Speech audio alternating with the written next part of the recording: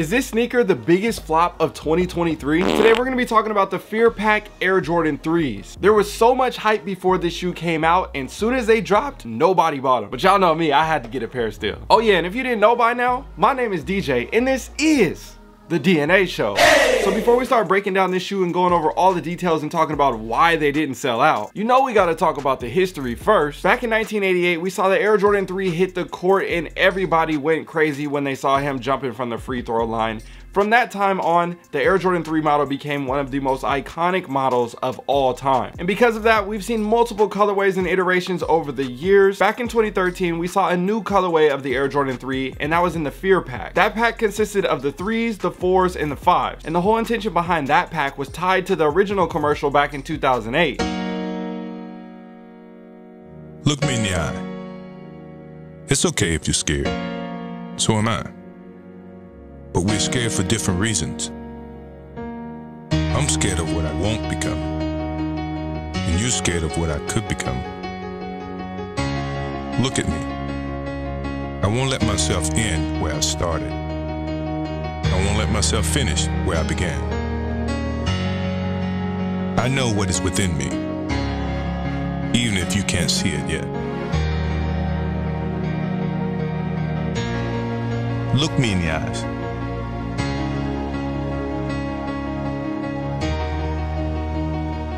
I have something more important than courage. I have patience.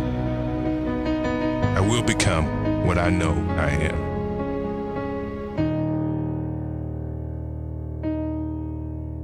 This was a part of the Be Legendary campaign that Jordan Brand was running, and this commercial in particular was called Look Me in My Eyes. And one of the big quotes from that commercial is, "I'm scared of what I won't become, you're scared of what I could become." And they took that quote and tied it to the pack by adding it to the sock liners as well. And now in 2013, 10 years later, for the anniversary, Jordan Brand decided to release the Fear Air Jordan 3s. A lot of people were assuming they were going to be the whole pack, and obviously with the Jordan 4 hype, people prefer the 4s, and I'm honestly looking for the 5s. But either way, this is what we got, and there was a lot of hype building up on this shoe months before it came out. But now they're just sitting on shelves everywhere. So it kind of got me wondering, is it because of the quality of the shoe? Let's go ahead and take it to the studio and start breaking this shoe down.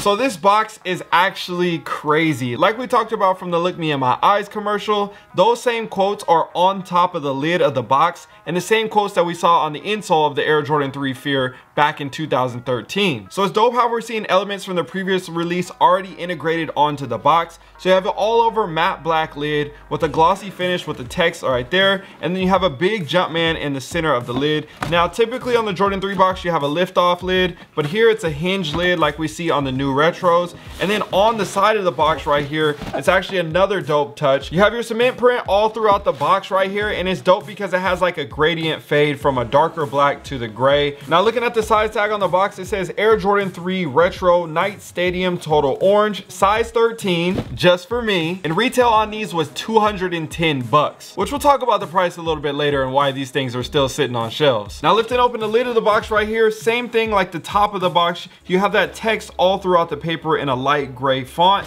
and then you have the shoe. Oh, you got the shoe. Okay, first impression of this sneaker.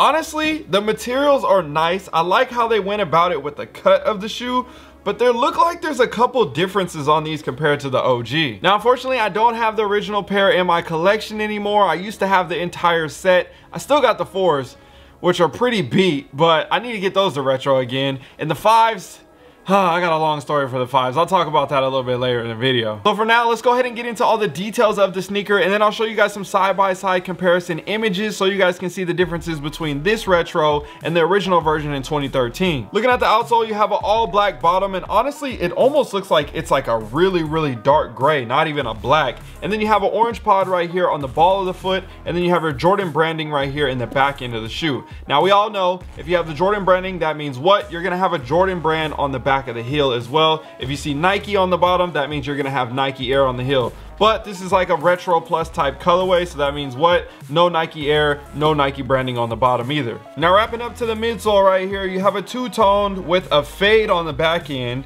You have a white and then a gray, and actually the white, it looks a little bit more like I guess like it has a grayish undertone to it. It's not like a pure white. And then above that, you have a lighter gray that fades into a darker black with a speckle kind of flaring throughout that. And then that goes the same way right here on the inside of the foot as well. And when I first looked at this, I was like, it kind of looks like it's off. I remember like the previous one, like the black kind of went a little bit more forward. And then when I started looking at the side-by-side images, I was like, oh yeah, it's definitely different. So if you see the midsoles on the two shoes right there, you can definitely see this one is faded a little bit more backward, and it's a lot more gray on the side of the foot. And kind of like, I guess, I don't know if it creates a little bit more contrast with the upper or not, whatever you guys want to consider that. Definitely a big visual difference to me compared to the original when I first saw those. And another thing that I noticed as well, on the front end of the toe, the other one I'm pretty sure was a white stitch that just matched the rubber around the front end. This actually has more of like a smoke kind of heather gray stitch that goes around here on the front end of the shoe, giving it a little bit more of a flare, a little bit more of a texture. So again, another slight difference. You have an exposed air unit right here, and that's all in orange. And then onto the upper, there's definitely some differences with the upper too. First thing that I would say I noticed was the elephant print that you see on the side of the foot. Everybody talks about this, and I feel like this one's a lot, like, I don't know if you say shinier or like brighter or whatever you want to say, but I feel like the coloring, just the tone of it, the shade of it is a lot more vibrant. And I think when it comes to the retro, you can see that they're kind of like emphasizing certain areas of the shoe. And as you see with the side-by-side images, hopefully that helps you guys see the differences as well. But that's another thing that I kind of noticed as well. I was like, man, this is really kind of popping out a little bit more than normal. Now in between that right there, you have a mud guard that wraps all around the side of the foot, standard to your classic Air Jordan 3. And with that, the material is going to be like a waxy suede. It's like a little bit textured. If you go the wrong way, it feels a little bit more rough, and if you go the right way, it feels a lot more smoother. And then onto the upper right here, you have a nubuck material, which is really, really nice as well. And I feel like overall the quality so far, I'm not mad at the quality at all. Now, like I said earlier, going to the back end of the shoe, you have a black tab right here, and then you have an orange Jumpman with the orange air just below that. And then you have an all black nubuck just above that on the collar with the perforated dots. And then that's gonna match the same thing right here around the eye holes in the middle of the foot. Classic like your Air Jordan 3. Now, when it comes to the plastic pieces on this shoe, these are gonna be very, very similar when it comes to the coloring and the pattern as well as the original version. And it's gonna be orange at the bottom, gray in the middle, and then orange at the top. And then they're gonna come standard with a pair of all black laces. There's no additional laces that come with the shoe. I feel like a sail or a gray or orange, I feel like any of those would honestly look good in this shoe. Now looking at the tongue right here, again, you got your perforated black nubuck tongue, and then on that you have your flat area right here at the top end with the large orange Jumpman. I feel like the Jumpman has definitely gotten bigger on the newer retros compared to the previous ones. I'm not mad at it, it's still cool. And then behind the tongue and on the sock liner on the inside, that's gonna be an all black, and then you're gonna have an orange Jumpman on the right foot and an orange Jumpman on the left foot. And honestly, this is a big switch up right here. Like I said earlier, the fear, they had that all imprinted on the insoles and on the sock liner area of the shoe, and now it's just an all black sock liner. So to me, I'm like, y'all put it on the box, y'all put it on the paper, but then y'all didn't put it on the insole.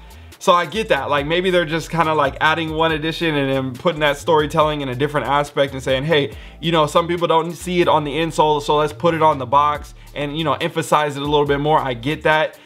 But man, that was a dope touch. I remember seeing that on the Fear Pack and I was like, oh, this is super, super dope. So honestly, that one is kind of a letdown. Now, besides that, I just want to show you guys the side-by-side image again. Like we were talking about earlier, look at the shape of the shoe. A lot different when it comes to the new 2023 retro, because what? They're going back to that OG style, the OG cut, the tongue, the low, you know, cut on the front of the toe. Everything's gonna be a little bit different on that aspect. And then overall, the coloring, you can see, yes, to an uneducated sneaker wizard, they're gonna be like, oh, the shoe looks the same. But as we started to break it down a little bit more, you guys notice, not a lot of differences, but at the same time, there's definitely a lot of differences from the original to the new retro, which got me kind of wondering, is it the differences of the shoe? Is it the time of the market? What's going on? A lot of different shoes coming out. There's so much nostalgia. This is a 10-year anniversary sneaker.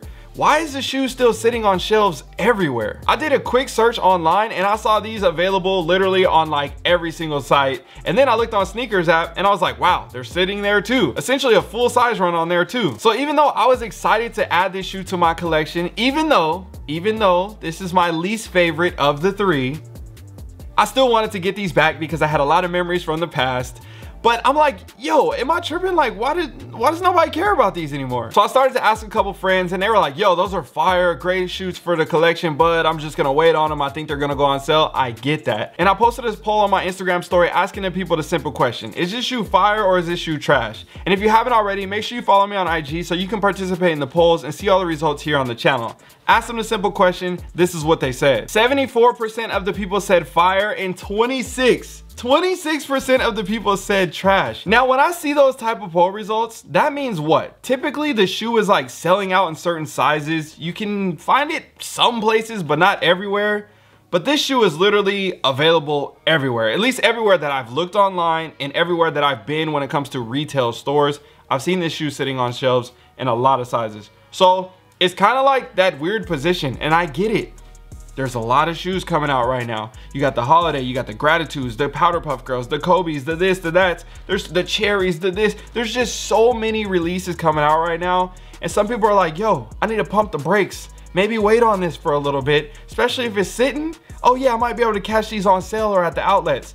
And it's crazy to think, because when the Fear Pack first came out, I remember vividly, I got the whole pack, the 3s, the 4s, the 5s, and everybody was going crazy at the time. Like, the shoes was reselling for money, everybody, you know, all the different stuff. I kept mine for a while. Oh yeah, speaking of the sad story with the 5s, I would have kept the 5s because I really love the 5s. It's like the material on the side of the foot, that's like the entire 5, and it's like a green version. Super, super dope. I feel like that was the most limited one of the 3, at least what I remember from back in the day. But either way, I got the shoes, literally got my size.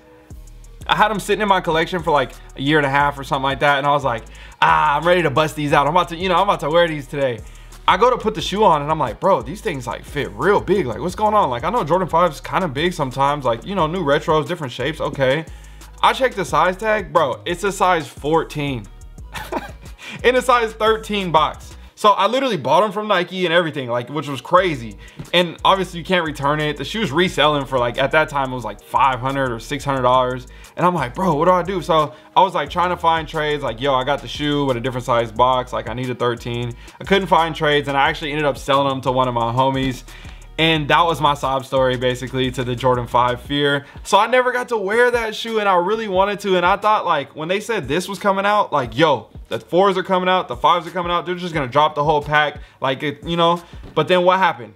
We ain't heard no news yet. We just hearing the 3s and that's it. So I'm hoping, I'm praying that they drop the 4s, because obviously the 4s hype is crazy, so everybody's gonna talk about the 4s. But we've been seeing a lot of Air Jordan 5s coming out as well, and then we got the burgundies, we got the olives, and we got some new colorways coming out. So, you know what I'm saying, just throw the Fear 5s in there for you, boy. I just need a chance to wear them. I ain't never got a chance to rock them yet. But who knows? We'll see what happens in due time. Like, for example, the DMP 6s, right? Those came out 3 years ago, and now we're getting the Gratitude 11s with a different name, but they're like the DMP 11s 3 years later. So who knows? We might see the Fear 5s 3 years from now. I don't know. Hint, hint, wink, wink. All right, you guys, I think I've talked enough. I'll see you guys in another video. I hope you enjoyed this review. And if you got this shoe in your collection, let me know what you think about them down below in the comment section, or if you plan on waiting on them and grabbing them later on sale or something. I completely understand. Let me know all your thoughts down below. I'll see you guys in another one.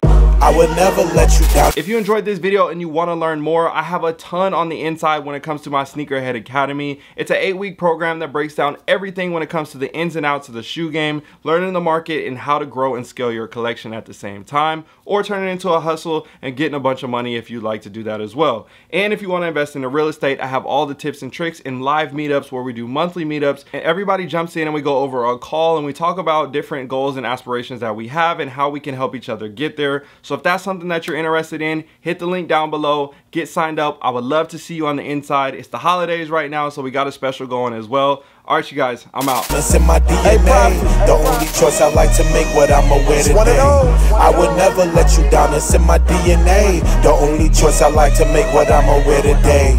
I was made for it.